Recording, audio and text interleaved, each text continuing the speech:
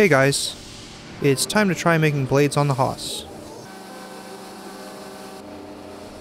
So I made a new pallet, which has pockets for laser cut blanks. And I made some little blocks again, to clamp them down.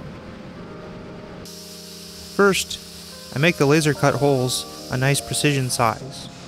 Then I do a little chamfer, and I even do a backside chamfer just to be safe. Here's where I'm changing things up. I use some precision shoulder screws so I can get rid of the big clamp. Now I'm going to cut a very shallow pocket into the back of the blade. It's only 5 thou deep, or almost as shallow as a piece of paper.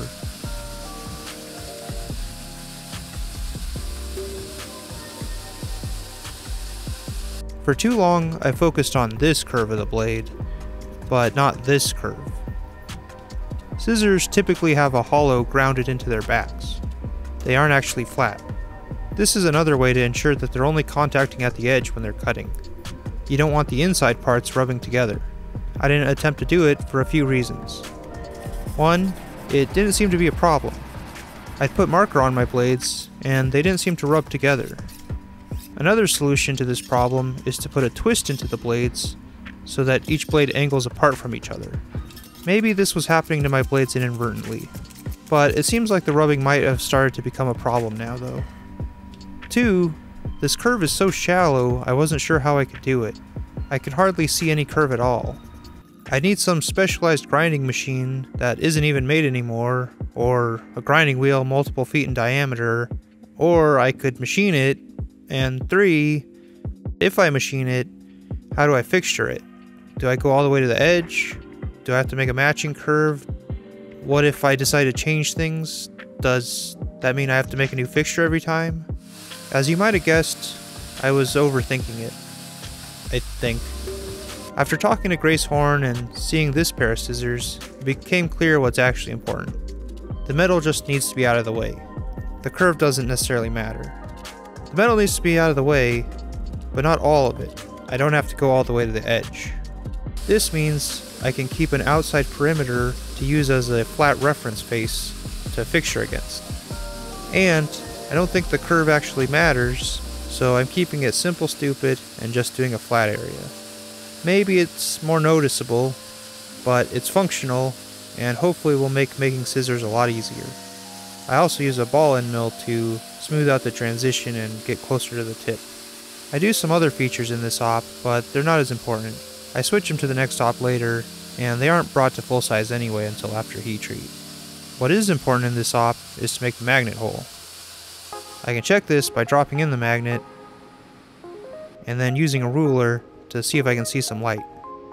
It needs to be just below the surface. You know, I like these screws, but I hate that you have to use a small Allen key with them. Let's try cutting a hex on the outside.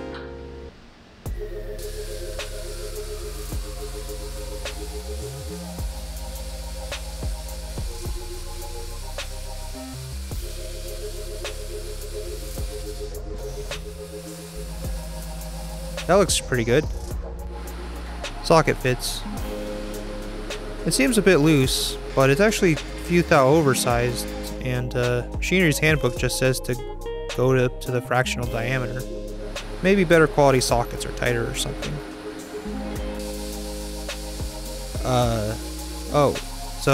Because I used a collet for this setup, which works in an up and down motion, I wasn't always cutting the same height on the screw.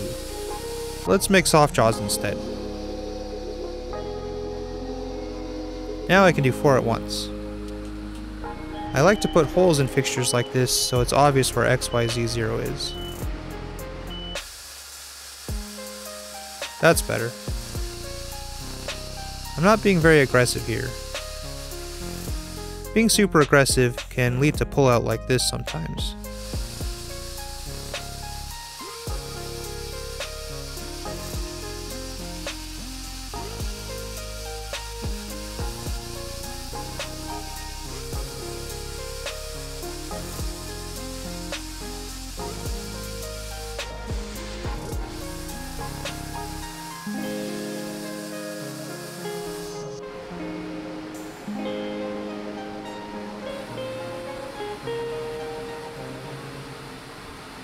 Okay, back to Pallet Town.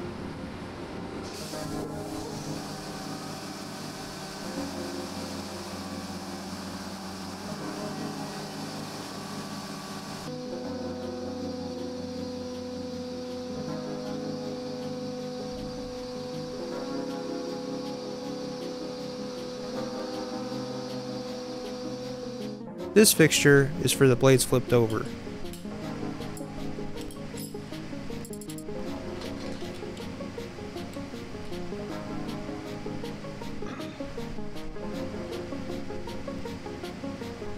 And now it's nicer to tighten the screws.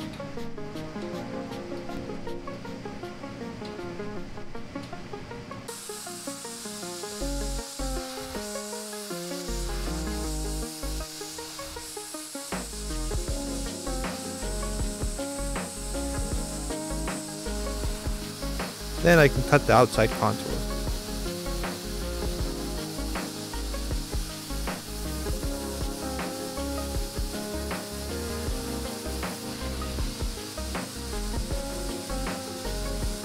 The only thing I have to do specifically on this side is countersink half the blades, which can be hard to measure. I accidentally made an adjustment and forgot to take the screw out. Whoops. I need a better way to measure. I tried gluing a screw to a little wrench, but it didn't work so good. I should probably figure out the real way to measure countersinks. Maybe put a ball bearing inside or something?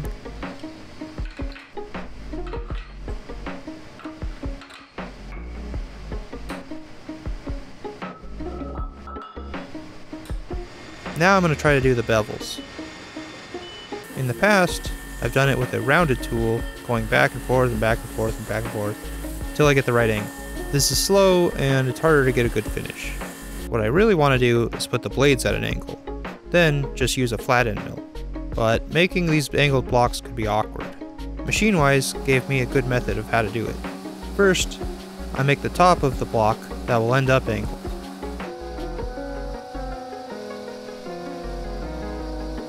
I have to make a step to support the new hollowed section on the back of the blades. I just cut a path where it needs to be lower to keep the top mostly flat. The outside of the block needs to be a tight dimension. Next, I cut a pocket in a pallet the same size.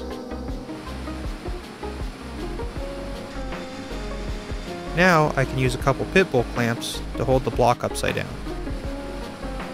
It's a very tight fit. This will let us get rid of the extra material. Then I can cut the 5-degree angle I need using a ball end mill and hope that I didn't put the block in backwards. Now I can flip it over again and use the pit bulls again. Now that first side is at an angle, which is what we want. It gets really confusing what holes need to be drilled when. Before, I drilled holes to hold the blade at an angle. Now I can drill through that face again, straight down, but it's angled, so I have holes that will be able to bolt to the pallet.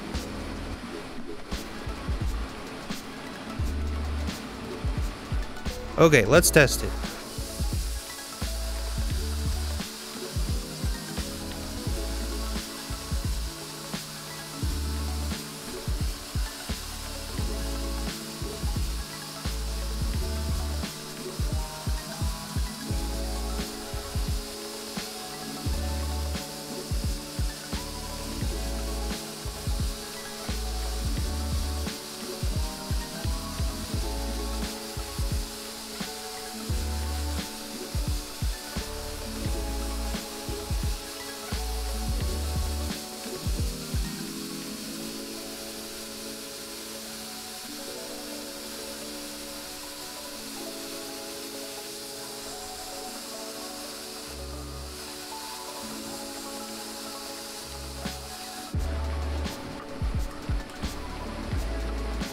Looks pretty shiny.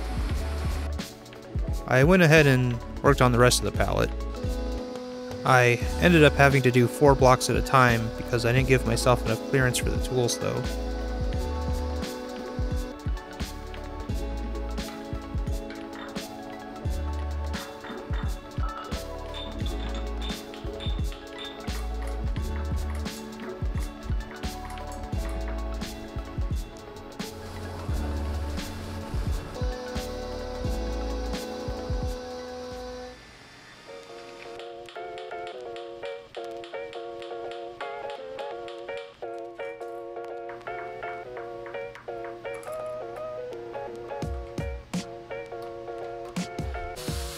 And now, even though I can do 8 blades at a time, I still needed to find the right recipe first. The first one had gouges far too big to tumble out, and that would end up being a problem for a while. I tried a lot of different speeds and feeds. I tried different step overs. I tried adding a semi-finish pass. I tried bigger tools. The blade just wants to grab or vibrate in the center. I really don't want to have to add another tab and remake the fixture. What really helped was switching from a 1/4 inch to a 3/16 of an inch tool. It's less tool pressure, so I guess it grabbed much less. I also found using coolant helps. It didn't seem like adding a semi-finishing pass helped though.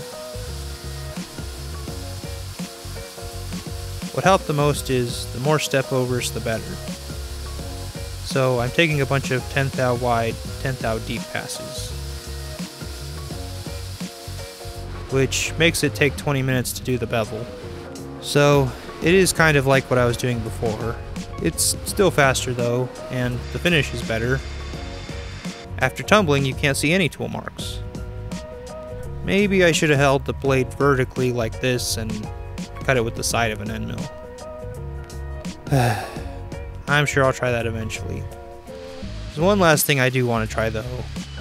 This was one of the first tools I bought for the Tormach, which was a big mistake.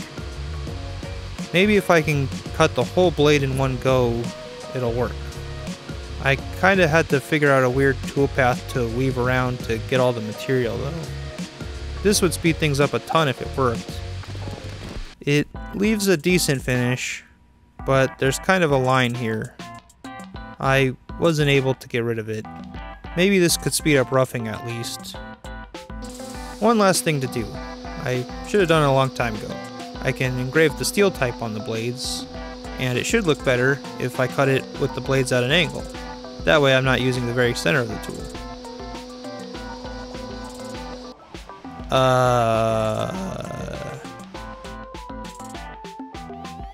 Okay, now don't get upset. The engraving is at different depths, but because I'm using a ball end mill, the difference in depth is probably only a few thou. But a few thou is big in the machining world, so I am upset. I guess my blocks aren't all the same height. I'll figure out how to fix that next time. Bye.